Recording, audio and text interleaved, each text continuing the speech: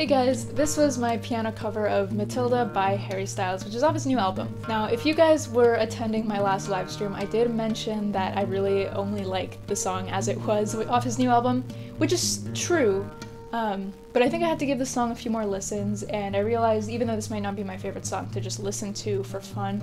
I found that I really enjoy playing it on the piano, especially that bridge. The chord progression is beautiful, and I remember listening through it the first time, and each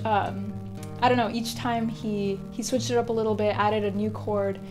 and just switched up the melody a little bit in that bridge. I was really a fan of how he went about that, so I really enjoyed working on this cover, especially just, working on the bridge. Now, personally, it's been crazy seeing Harry's style of music, listening to One Direction now, and seeing how his vocals have changed and some of his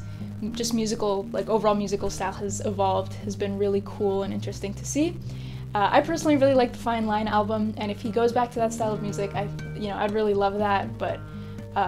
yeah, it's just been really cool to see how he's been doing and all the music he's been making. So